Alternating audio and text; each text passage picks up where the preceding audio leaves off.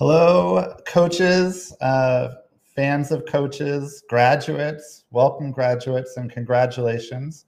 I am Coach Tony, the founder of Coach.me, and it is my pleasure to MC the seventh graduation we've run for Habit Coaches. Just a few quick words. The way it works is I give this little intro. I play pomp and circumstance because this is a real graduation, and that's part of many graduation ceremonies. Then I will introduce our commencement speaker, and then turn it over to Kendra, who will read the names of today's graduates, and then we will have time at the end for a networking session where we can celebrate and talk to each other one-on-one. So sounds like everyone can hear me okay. That's part of my job here, is to do a quick tech check. And so we seem good there. Regarding the graduation and habit coaching, this is now, we're 5-6 years into really a brand new form of coaching where we were trying to fill some holes that we perceived at least existed in the coaching industry, especially around accountability and action and turning big goals into regular daily practice habits, essentially. And so I think it's fair to say we pioneered this. We figured out how to deliver coaching over chat, how to structure it, how to set expectations. And now we've taken those learnings and turned it into a very successful training program. So congratulations to everyone who came through this cohort. It's really a big deal for me and everyone in the Coach.me community to see new coaches come through the program and to honor them. And so that today is about honoring you. As part of that, we have a special keynote speaker. His name is Rob Filardo. He is a productivity coach, a productivity habit coach, one of the first habit coaches on the platform, one of the most successful, one of the most experienced. When I say that we built this training by learning from other people, this is one of the coaches that we learn a lot from. And so it is my great honor to bring to the stage Coach Rob Filardo, and we are going to hear his wisdom on the world of habit coaching. Rob, could you please come to the stage? Hi, Tony. Hi, Rob. Can you hear me? We sure can. Excellent. Tony and Kendra, thank you so much for having me, and welcome, graduates. It's an honor to be here to celebrate this milestone with you. You're now on your way to coaching on the Coach.me platform, and congratulations on this achievement. So I'll give a little round of applause here. As you move forward in this coaching journey, I want to share some lessons that I've learned from coaching here. Over the few years, it's probably over 100 lessons, but I tried to consolidate down, and I thought about 7. I thought that I wanted to share here today, and I feel like some of these could be very specific to the Coach.me platform as well. So it may not just be for productivity coaching specifically where I'm positioned, but it really could just be from working with clients, both just in the digital medium as well. One thing I started to notice right away, my first lesson, was that what was second nature to me, or what felt like it was second nature, or maybe overly simplistic, could really be life-changing advice for someone else. Initially, I would hold certain things back. When for example, the idea of recommending to clients maybe that they should be focusing on sleep, or maybe looking at their calendar for the next day to plan ahead and be proactive. Sometimes I would think about what a client had done before they started to hire a coach. They probably had been working on building habits themselves. Then they realized that they needed some more support. Then they found the Coach.me platform. They found the coach. They went through all these other steps to get here. So I was always hesitant to provide simple information first. But I ended up retreating on that and backtracking with my approach with over time, because I realized that simple advice is not easy to implement often. And a lot of times the simple advice really is the best place to start. So instead of jumping in my from my experience, instead of jumping into apps and productivity systems or things that might be a little bit further or deeper down in the suggestion box, starting with the simple advice first can actually be very significant for a client. And it's not that they've never heard this before, but it's that they're working together with you on something that is simple. Again, simple but not easy. So start simple and don't hesitate to give out that type of what feels like it might be obvious advice. That's something that I've really started to learn to do more and more. Lesson number 2, and again, I think this one is more specific to working in the digital coaching platform. Say hello and set expectations quickly. I've seen, many clients have not hired a coach before, never had a coaching experience before, and one of the great things about websites that offer coaching is that it offers coaching for everyone. So with that said, expectations can be wildly different for clients, and there also may be some hesitancy when they first sign up. So I found that sometimes the speed of response for that very first touch point, when they signed up, they put in their credit card information, they chose you as their coach, then they're just kind of waiting. Some people may be hitting refresh on their browser, waiting to see like, oh, did they respond yet? They haven't responded. Did I make the right choice? And so whenever possible, I try to be able to respond to at least say hello, even if if I'm not physically at my desk and I'm able to respond with like a full length, review of what they've shared. I want to at least say hello and that I'm looking forward to discussing further with them, later on that day.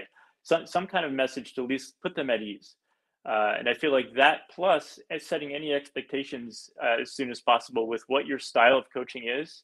If you can provide that up front, that can also really help determine whether you have a good match with someone up front.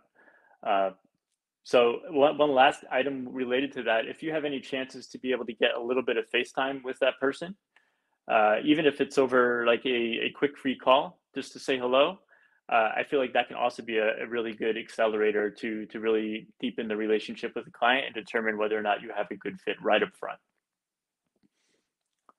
Lesson number 3, you don't have to be perfect to be the perfect coach. And the reason why I bring this up is because I feel like as coaches, and this is definitely something I've kind of wrestled with before, there's this pressure to feel like we have to have everything together. We have to, especially in the area where we are coaching, we're being positioned as an expert. And there is a pressure to feel like you have to have everything figured out. You have to have all the answers. And that when it comes to your own life, you have to demonstrate that, again, everything is perfect in this area because I'm an expert and that's why you've hired me. But I've actually found that it can be relieving, I think, both for the client and for the coach to be transparent around struggles that you're having as well.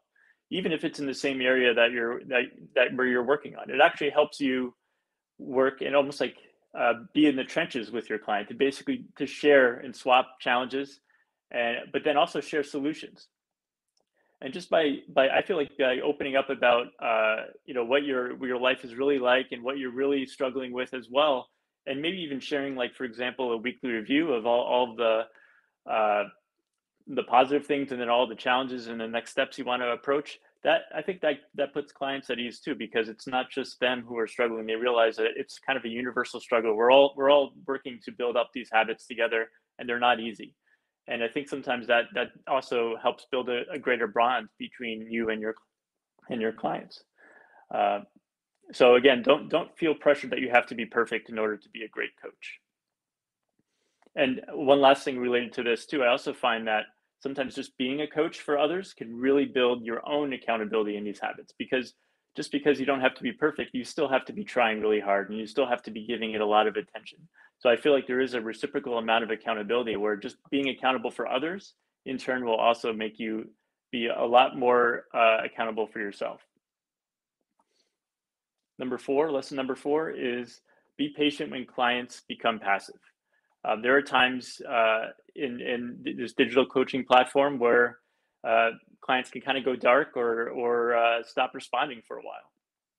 And one thing I want to express here is that it's probably not. I would say it's not your fault. There is almost I don't know, I see it happen quite a bit. However, it's only for certain periods. So in other words, they may sign up, feel like they achieved something there, and then forget about it for a little bit. But then a couple of weeks later, they may come back and say, thank you so much. I've read everything you've shared. I'm ready to start now. I've had some clients that have deleted the app off their phone accidentally or got a new phone, and there was a technical limitation that prevented them from responding. So if you do have some periods of inactivity with the client, don't stress about it. It's not your fault. Make sure that you still send something. Send something to say hello. Maybe you can share an article or two about something they may find interesting. Still try to provide value, because even if somebody was disconnected for a time, if they see that you've been reaching out, they'll be even more excited to work with you when they're ready. And I have had some people that have come back over more than a few months to say, I read everything you've sent, Rob, and I couldn't appreciate it more, and I'm ready to get started. And it really surprised me. I kind of thought that I had lost them, but they actually did come back. So keep that in mind, and don't beat yourself up if they kind of go into that passive mode. Number 5, you may find that a lot of clients who sign up to work with you have already read all the material. They've already done all the education. They've done all the analysis. They're tracking everything. They're doing everything right. And I've seen many situations, clients that are more skilled in a lot of the things that I'm working on than I am, and they're just absolutely doing a fantastic job. And they're inspiring me. It's just fantastic to see it. However, they feel like they're failing, and that's why they hired a coach. And what I kind of break this down in, I see 2 different areas here related to the success and whether or not somebody sticks with a habit. It has to do with their performance as far as what actions they're actually taking, but then it also has to do with their own expectations. So in many instances, I'm finding the performance seems to be good. They're on a really good trend. They're learning more. They're tracking everything, and they basically built a habit. However, their expectations were to be perfect, or they were basically constraining themselves so much with the parameters of success that they were almost set up for failure, and so they were feeling bad about it. So I find myself as a coach sometimes working with some people on the performance, but sometimes it's actually very common to be working more on the expectations, on allowing a little bit more flexibility and really demonstrating to somebody that they are on the right path. Sometimes these individuals are kind of in a silo and they're working on these habits in a very private way, so they don't realize that what they're attempting to do may not be very practical for a normal life. So helping refine the expectations may be more of your job as the coach, instead of just encouraging people to actually take action. Also, in a little bit of a turn for the negative here, we can support people all as much as we can, but we can't take responsibility and we can't take action for our clients. Occasionally there will be some clients who will either project a little bit of blame on coach because they're not doing it, but we're doing the best that we can to support and provide direction and provide next steps and cheer them on, but we still just don't see the next steps happening, no matter how small we try to break down those the next steps for guidance. And so I think it's very hard, especially at the beginning as a coach. You start to take responsibility for it, start to feel a little bit bad about it, but we can't take it personal. We can only take it so far. And I've definitely gone as far as to say, well, I can't do this for you, as a leading intro to a message, because we have to allow our clients to take responsibility for their own actions at the end of the day. So what I care about here is that coaches don't beat themselves up in those instances, but they do. I would actually treat it more like a hard mode or a challenge mode in this example, to say, what can I do? Maybe there's something a little bit more creative that I can do to go off of my typical path of coaching to help ignite something in that client, to help get them more motivated. And it could be a way for you to expand your own skill set and your own repertoire of approaches that you could take with clients when you're faced with somebody who's just not responding. And my last step here, my last lesson learned, number 7, always leave with accessible next steps. If you think about the journey for clients, these clients are, they've often tried and worked their way through building up their own habits themselves independently. Then they realized, it wasn't working, or they were having some challenges. Then again, they did the research, they found the website, they found the coach, and now they're basically continuing to try. So it's not that they've never worked through this before.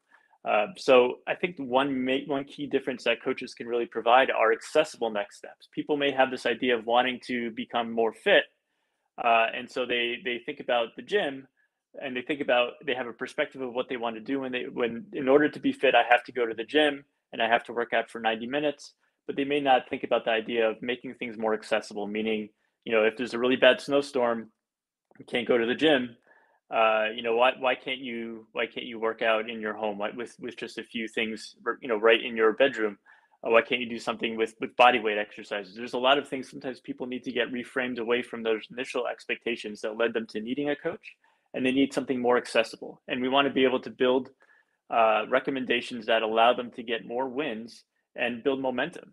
And that momentum, I think, will be what really makes things different for a client compared to when they were working independently. So work your way to always allowing next steps from any conversation you have. Always give the client a plan of action.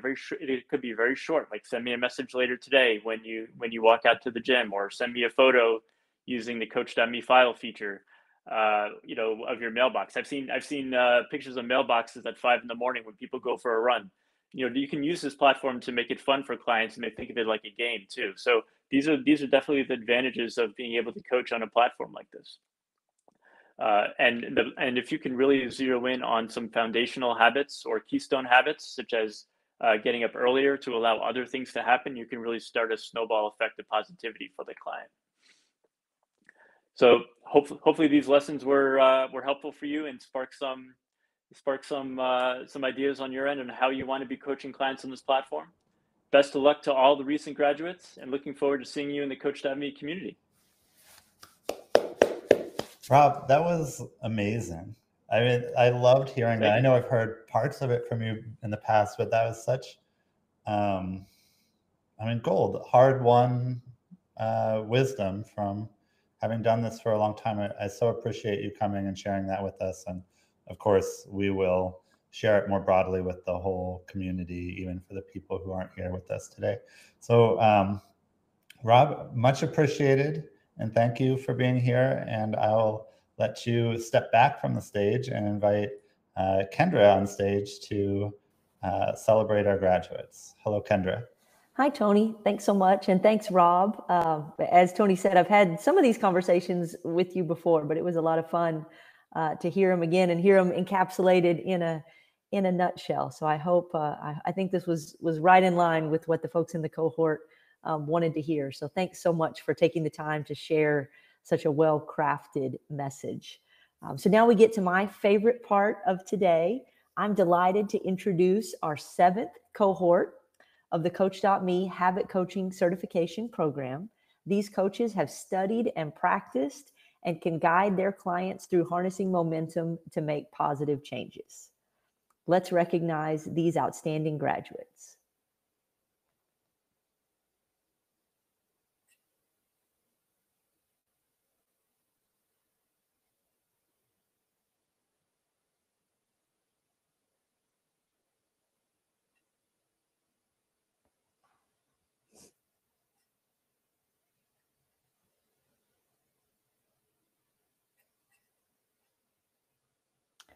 Justin Carey helps people who feel directionless or unfocused steer through the fog towards a more purposeful future by starting with 5 minutes of mindful reflection each day. Tanya DeRitter guides aspiring and new founders in building a meaningful business that brings them freedom and impact by starting with the keystone habit of setting priorities for the day.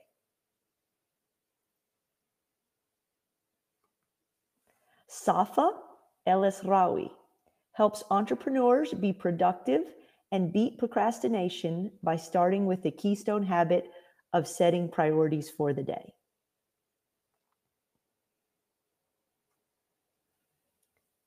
Dawn Grossi helps obligers and people pleasers with mindfulness for and towards themselves by starting with 5 minutes of breath work each day.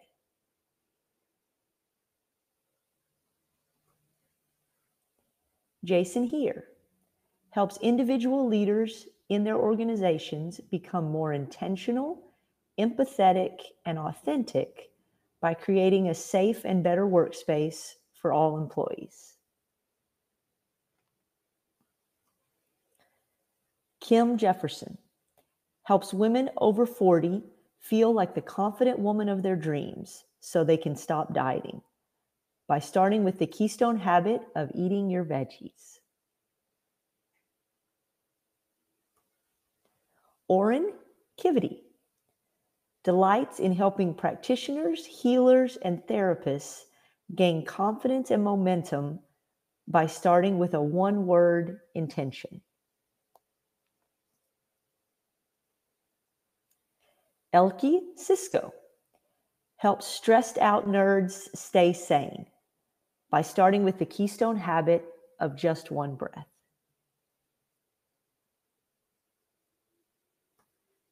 Mel Smeal helps outdoor lovers to find more time, motivation, and support to enjoy the benefits of nature by starting with bringing the outdoors inside.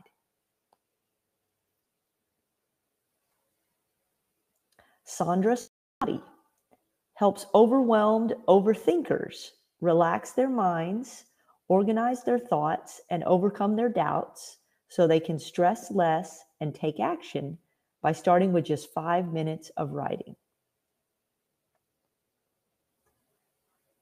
Alberto Cabas Vidani helps aspiring content creators become prolific by starting with writing 50 words a day on any topic.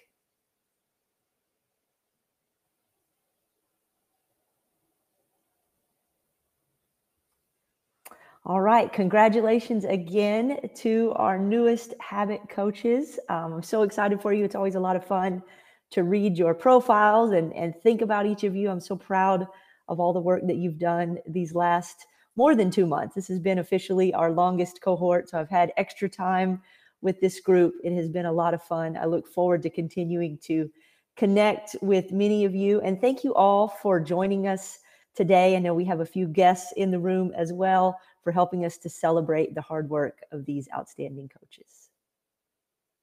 Make sure to click over to the networking area. That's the fun part of today, is the chance to talk to the other coaches, and I'll be there, and Kendra will be there as well. So thank you, and that's the end of the official ceremony.